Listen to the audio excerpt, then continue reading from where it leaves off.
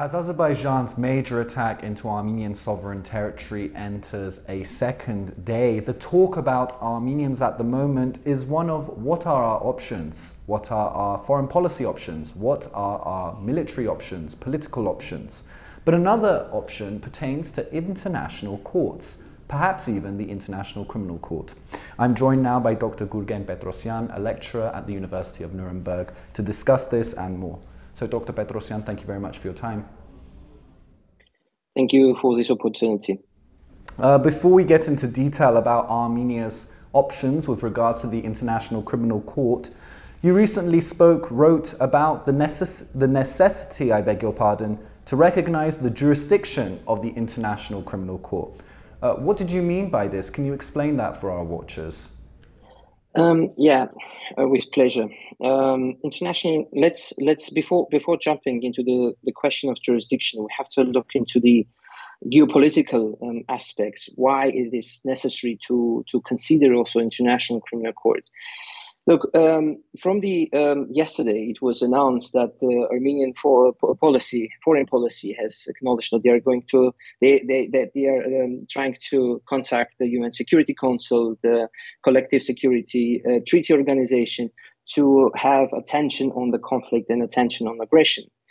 But if we zoom into the conflict and into that organization, we can see that those organizations at this moment are not that much effective in solving this conflict. However, they can assist or they can somehow affect, but this is not that much effective. So let's look into the Collective Security Organization. The members of the Collective Security Treaty Organization, like Kazakhstan, Tajikistan, Uzbekistan, Kyrgyzstan, Belarus, and Russia, with all those respect to these countries, I don't believe that they can have any influence into the conflict. And seeing also the consequences of the meeting, I do not believe this will have any kind of influence. When we look into the Western side, we see that the European Union also tries to make some kind of acknowledgements, condemnations that to stop the war. However, considering the situation of the European Union today and also the war, aggressive war against Ukraine, it is really a bit difficult to consider also this political platform that the European Union will somehow affect into the conflict, or will have any influence into the conflict.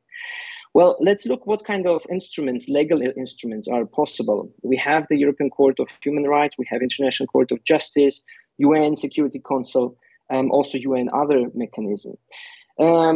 We have already ongoing proceedings before European Court of Human Rights. We have proceedings before International Court of Justice. But everything what we have in this situation, we have the state responsibility where we await that the court will have any effect on the state and will call for the responsibility of Republic of Azerbaijan. But what is missing, that those individuals who are committing international crimes such as war crimes or crimes against humanity and even aggression, crime of aggression, they still are out of the jurisdiction. So into the game comes International Criminal Court, which have the possibility to try or to investigate the crimes committed by the individuals during the conflict.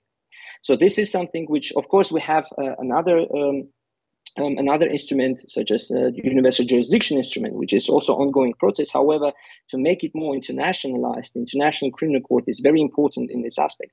On the other side, it is also important to involve International Criminal Court into this conflict, because it will be a new platform for the investigations, and of course, for the very long distance, it will not, or short notice, it will not solve the conflict or stop the conflict, but the involvement of the new platform and new organization into the conflict may still have some kind of influence in the conflict, and will, of course, help the Armenian diplomacy during the negotiations.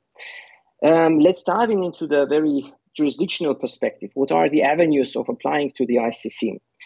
One way is becoming a full member to the ICC by ratifying the Rome Statute. However, we have a decision from the Constitutional Court of Armenia, I think from 2005, that the Rome Statute was considered against the Constitution. So there are some technical reasons why the Rome Statute was not ratified in 2005 or 2006, if I'm not wrong.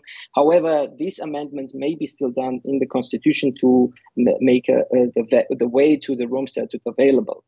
But if we want, and it's very important at this moment, if the Armenian becomes a full member to the ICC, so the jurisdiction will work from the moment when it ratifies the Rome Statute. So it will not have the retroactive effect, retroactive force on the past events. The second way is, of course, the recognition or declaration of the recognition of jurisdiction of International Criminal Court, which will have time and territorial boundaries. So the state who recognizes the jurisdiction, it limits itself with time and territory in which aspect the International Criminal Court may have look in, and of course to make investigations in that area.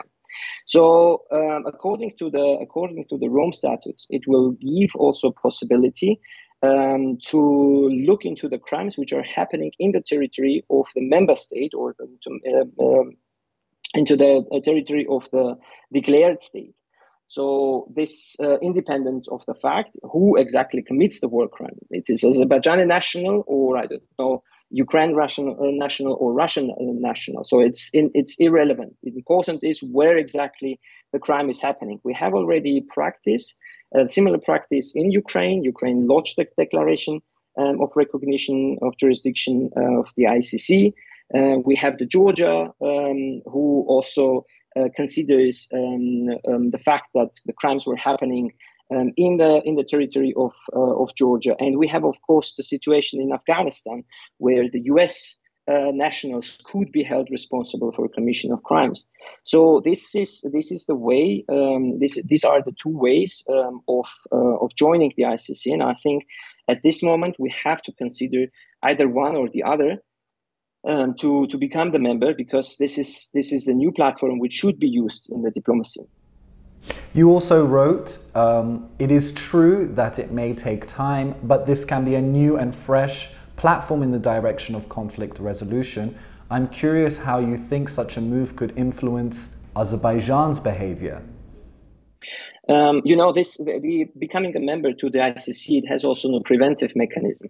I do believe that all the states which are member to the ICC will, of course, because they are also obliged to cooperate with the ICC in order to investigate the crimes, this kind of tight cooperation in the criminal matters will also be as a preventive mechanism to stop Azerbaijani soldiers to commit the crimes. Of course, this is only hope, but in case the Azerbaijani forces will commit the crimes in the future and are committing now, the fate of these soldiers will already be decided, because they will be under investigation, because the prisoners of war were tortured, the civilian objects were bombed, civilians were targeted. So this is already is happening, and those soldiers who were committing those crimes will be targeted in criminal law perspectives, international criminal law perspective. So I do believe that this can work as a preventive mechanism for the future, and will of course help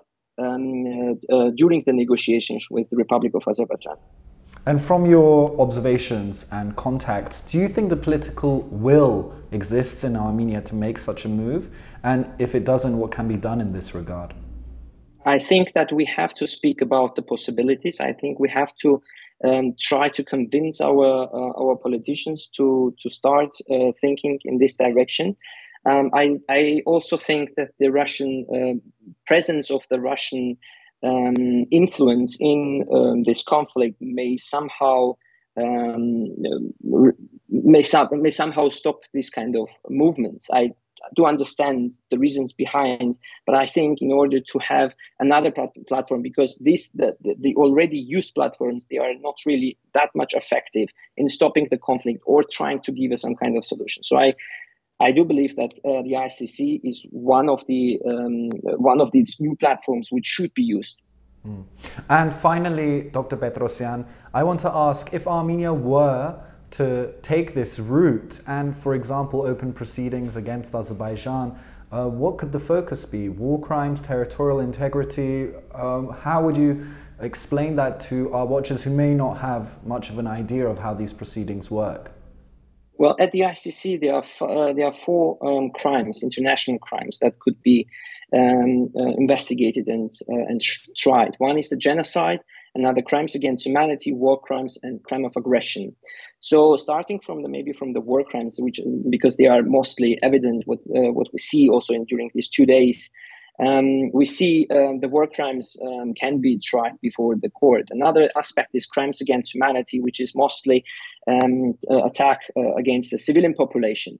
And due to the time, we can also see these kind of developments that targeting the civilians can be also considered somehow already under this under the elements of crimes against humanity. Another aspect is the crime of genocide. This is a bit controversial crime in international society. In the international community, not every state is really happy to see that as a crime, to see aggression as a crime. But we see also that the Russian Federation also does not consider crime of aggression as a crime. I don't think this could be really used before the ICC. However, this is not a topic which is totally forbidden to speak about. The ways of activating the crime of aggression before the ICC is still possible. And I think there is also a political issue here, because if the International Criminal Court may not use that against the Russian Federation, maybe they can start testing the crime of aggression at the Azerbaijani authorities, because this could establish a precedent that the crime of aggression should be punished. And what we have seen in the past during the Nuremberg trials, that the crime of aggression or crimes against peace that time was actually considered to be punished, because this was considered also one of the biggest crimes in the human history. Well, Dr. Petrossian, thank you very much for joining me. Thank you for your time. Thank you, Emilio. And continue following CivilNet on the latest on the situation in southern and eastern Armenia.